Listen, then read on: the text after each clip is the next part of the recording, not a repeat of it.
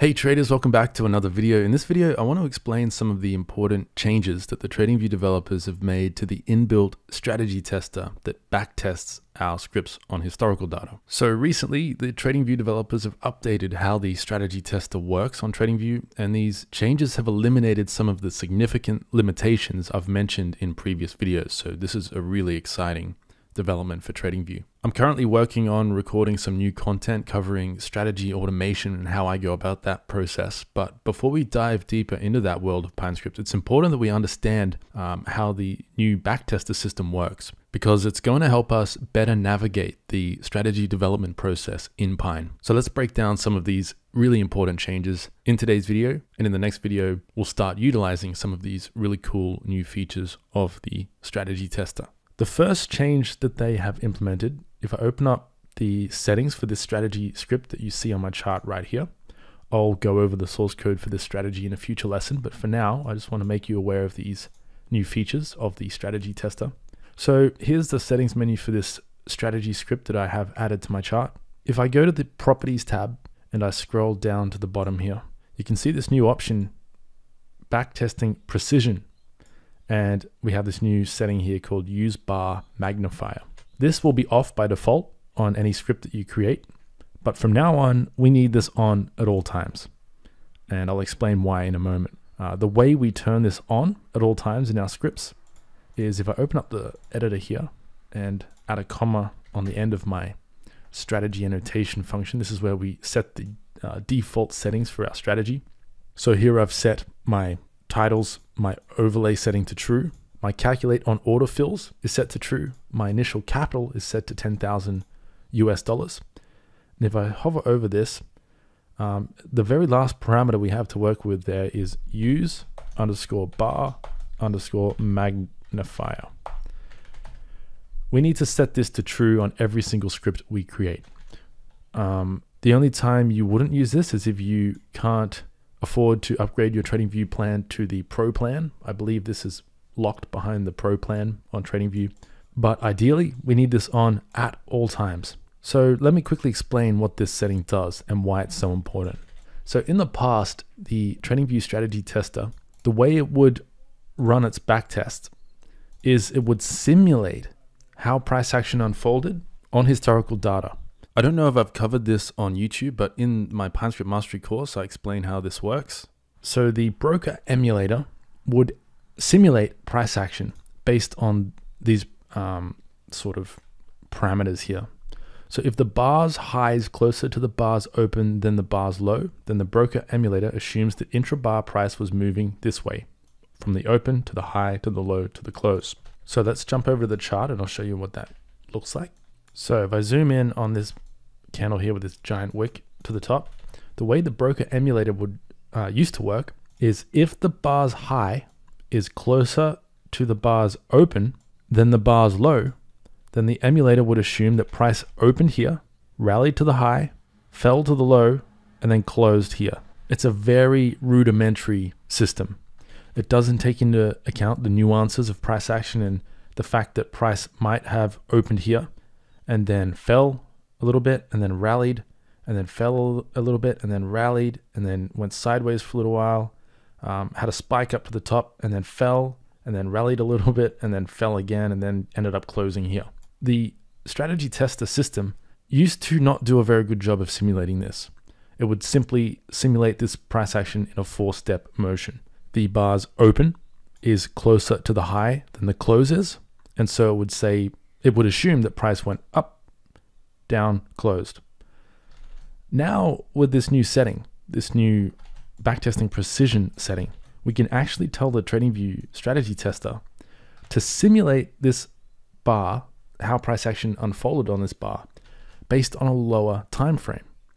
So if I use the bar replay tool and I click on this bar and I drop down to, first of all, let me draw these levels out. So we've got the high and the low of this bar.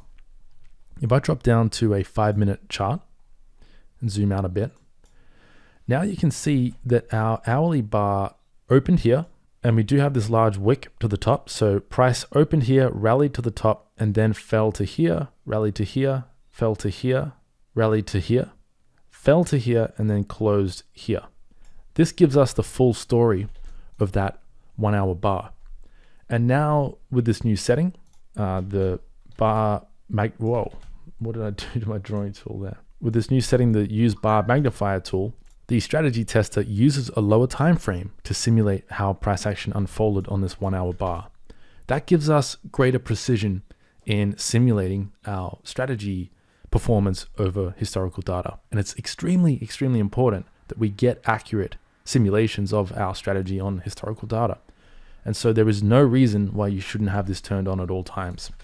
So from now on, make sure this is turned on in all of your strategy scripts. Again, the way you do that is just add this parameter to your strategy annotation function. This will ensure that this setting is turned on at all times. So that's one important change that TradingView have made to the strategy tester. I'll go over this in more detail in future lessons.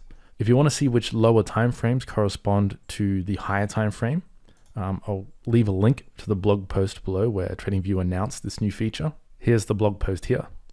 So they've structured this table in a weird way, but this means that if your time frame is less than 240, so 4 hours, all the way down to 60, so the 60-minute chart, then the intrabar time frame that is used to simulate your historical price action, the way that the bar unfolded, is the 5-minute chart. And so now when my script code is running through the strategy tester on historical data, using this bar as an example, the strategy tester uses the 5-minute time frame to simulate how this hourly bar unfolded. And my internet's playing up here for some reason. It won't load the chart, but you get the idea. I've already gone over this, how this works. And so the 5-minute time frame will show a different story on how this hourly bar really unfolded. The reason why this is important is because, so let me find an example here. The problem I'm going to have is that I need to find a recent example because you can only load historical data so far back on TradingView. So I might need to go through a few different pairs here to find a recent example. All right, here we have a trade that might just work. If I zoom in here, this is perfect. So notice that the strategy tester is saying that this trade was closed for a profit. Our take profit was hit. We entered short on the open of this bar after our setup candle was detected. Our stop loss was here, our take profit there.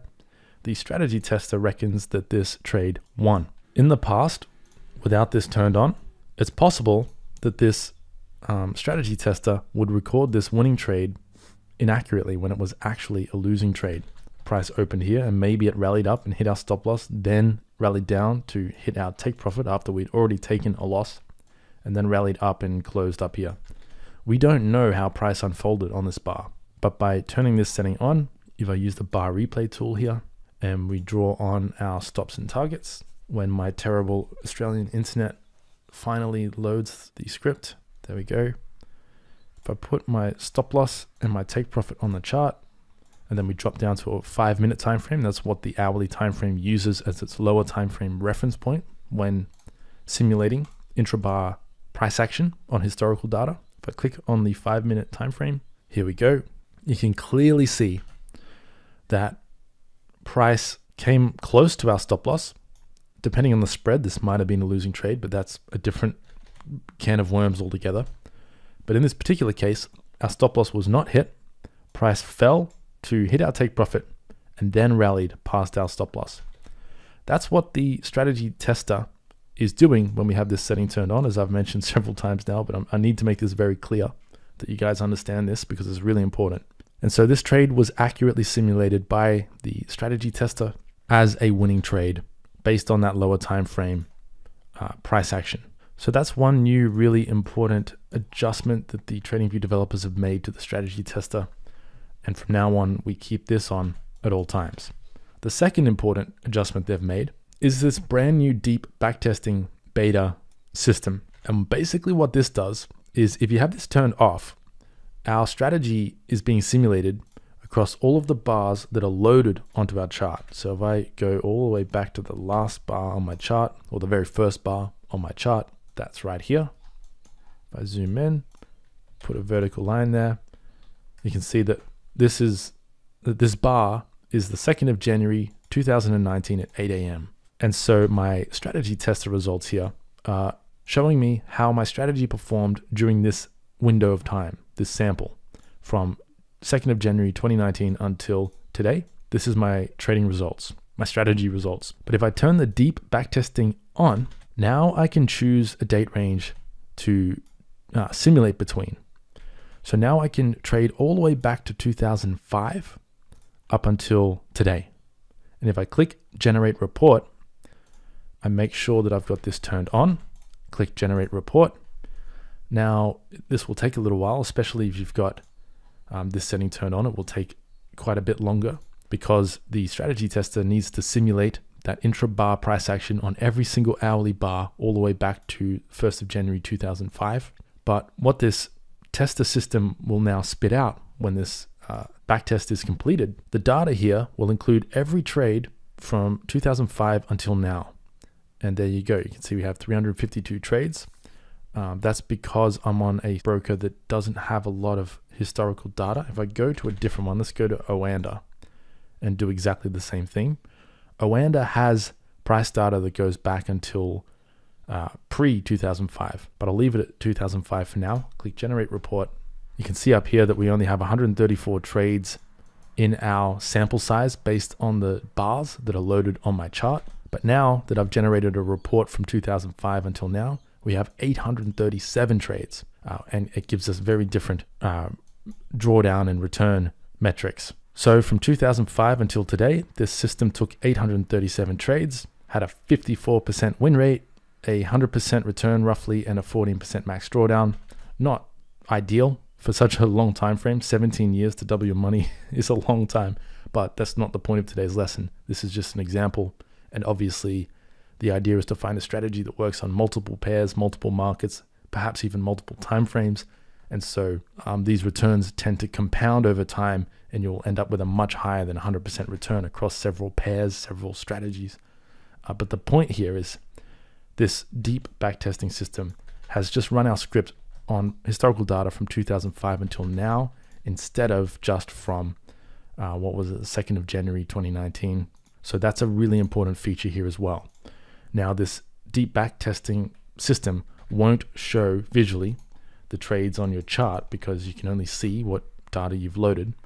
But if we open up the list of trades and scroll all the way down, you can see that some of our trades here begin in 2005. So that's it for today's video. Sorry it was a bit of a ramble, but these new changes to the strategy tester are super important. And we will cover this in more detail in more practical use cases and examples in future lessons. But for now, just be aware that if you hear me speaking about any limitations with the TradingView Strategy Tester, a lot of that has been alleviated by these two new features. The backtesting precision, make sure to have this always turned on. And the deep backtester is something that we will explore in more detail in future lessons. That will give us significantly more or significantly larger sample sizes to work with, which is extremely important when developing robust trading strategies. But for now, I'll wrap this lesson up here. Thanks for watching. I hope you enjoyed the lesson. I hope you enjoy the content to come. We're going to cover some really exciting and interesting stuff. Make sure to hit the subscribe button if you haven't already, and all of that YouTuber stuff, I have to say. And yeah, good luck with your trading. Be careful out there. It's a bloodbath at the moment. That will lead to some great opportunities in the months to come. But for now, make sure you're managing your risk properly. Be careful. And yeah, I'll speak with you very soon. Take care.